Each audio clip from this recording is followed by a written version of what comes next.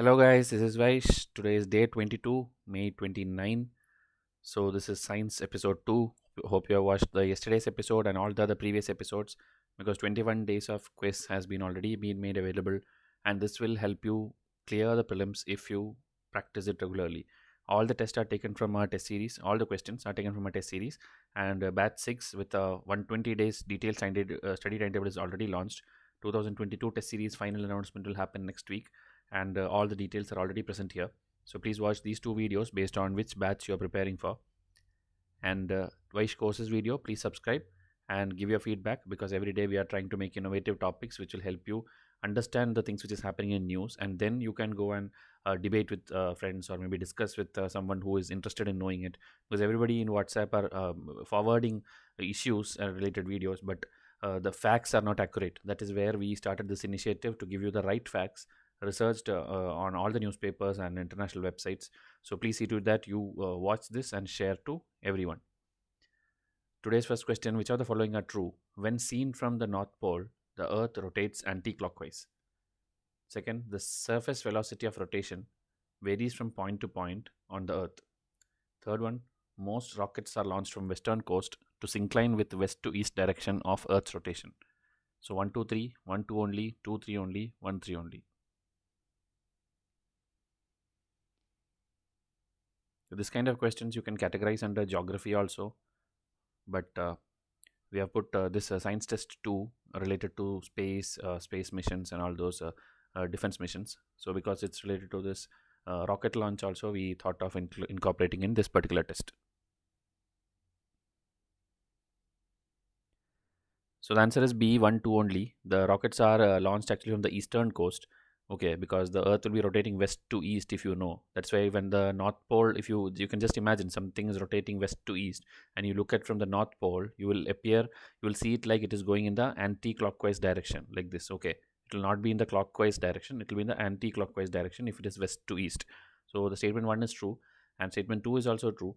Okay, you know, like west to east it's going, and that is why the eastern side will be having the sunrise first, or seeing the sunrise first, and then only we will see, like that is why Japan is also called the land of rising sun. It's on the east of the map, if you see. So like that, there are certain simple facts you will understand if you know the basics.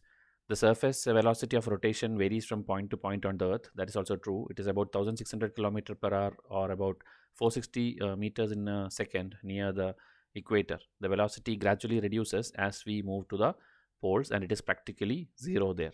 Okay, the surface velocity of rotation, because the shape is like that, so the pole will be just a point. So there the velocity will be practically zero.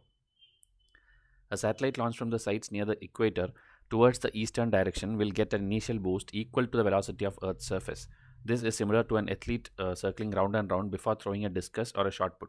The initial boost helps in cutting down the cost of rockets used to launch the satellites. This is the major reason for launching satellites in the eastward direction from eastern coast. But this benefit can be taken only for such satellites which are placed in geostationary orbit or which circle the Earth parallel to the equator. Such satellites are usually communication satellites or satellites used for scientific research, such as ISS, okay, International Space Station. So the basics of orbits and satellites you have to study. Okay, you cannot tell like it's like very scientific or technical. It's actually very easy. You have to study. There are many questions already in our test series also, and many of our videos also have explained most of them. So you should know different types, like lower Earth orbit, medium Earth, high Earth. Then there is this polar orbit, geostationary orbit, geosynchronous orbit. Okay, all these are very very basics, and you have to know. Only then you will understand when different type of satellites you study, and then the satellite launch vehicle you study. Okay, right from SLV, then we had PSLV, we have GSLV, now we have GSLV Mark 3. Okay, so you have to know all these. Like UPSC have asked, okay, very detailed question UPSC have asked, so you cannot tell like I will skip that topic. Okay, you have to study, and just a one day effort. Please research on, you Google, there are thousands of articles and infographs and images and YouTube videos based on this topic. So please study. So there are other satellites which are placed in polar orbits, moving across the equator in north-south direction, and used mainly for mapping or sometimes for spying. Okay, on the pole if you keep a satellite, it is for this purposes. Such satellites are generally launched in southward or northward direction, and therefore cannot take advantage of the Earth's rotation. Another characteristics of launching satellite is the launching stations are generally located near eastern coastline, so that just in case of failure of the launch, the satellite does not fall on built up hinterland. Okay, so it will be falling into the ocean if something crashes also. So this is the very basic about this question, but as I told you, have to research more. Which of the following is false about GSAT-11? It is an advanced communication satellite weighing more than 5000 kg. It is launched by GSLV Mark III recently into the geosynchronous transfer orbit. One only, two only, both 1 and 2, neither 1 or 2.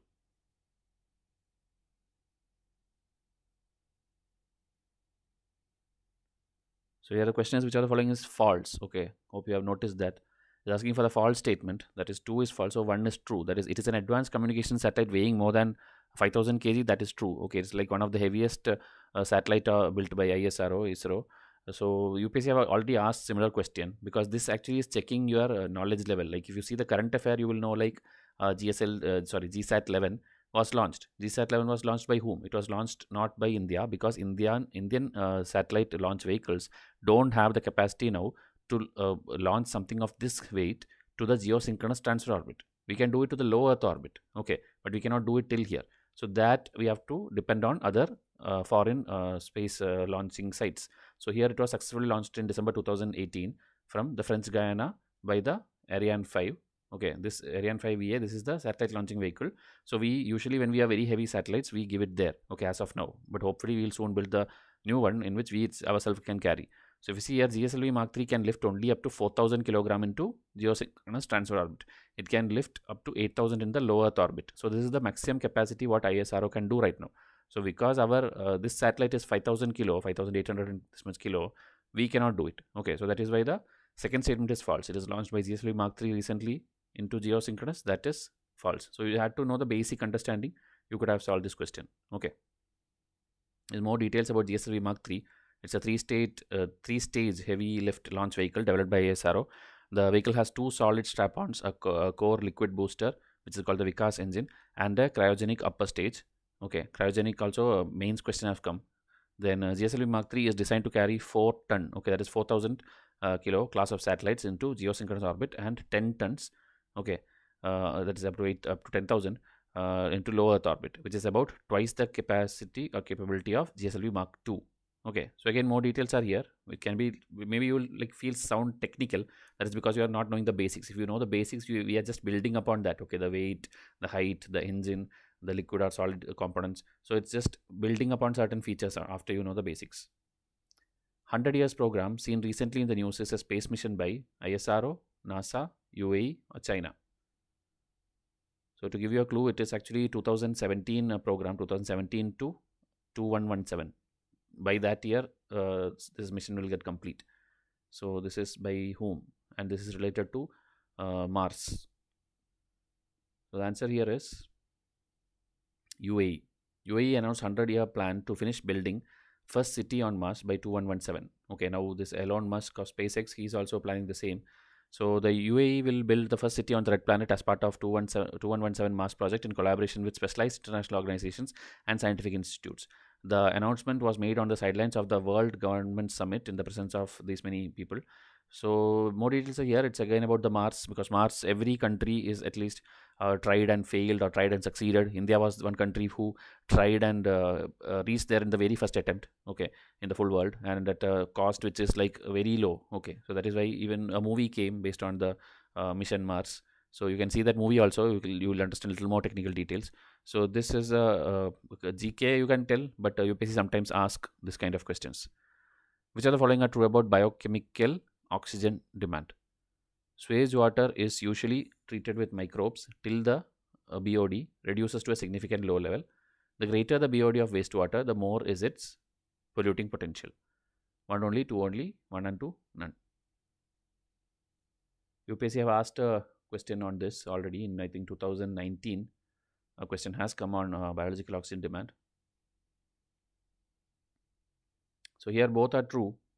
BOD, it is the amount of dissolved oxygen needed or demanded by aerobic biological organisms to break down organic material present in a given water sample at a certain temperature over a specific period of time.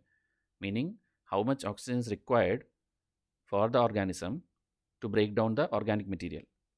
Okay, so more demand is there means more you have to break down. Break down what? Organic material. That means more pollution is there. So more the BOD of wastewater, more is the polluting potential. So that is why this is true. Okay.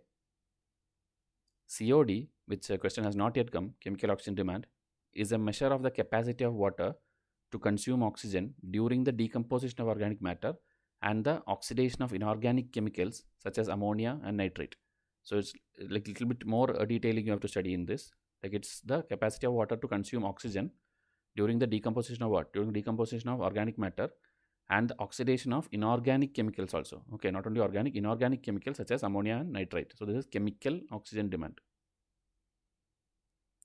Jatropha recently in the news is an example of first generation biofuel produced directly from food crops like wheat or sugar. Second generation biofuel produced from non-food crops like food crops waste and specific biomass. Third generation biofuel by taking algae acids energy source. Fourth generation biofuel which involves carbon negative process, unlike other generation which are carbon neutral.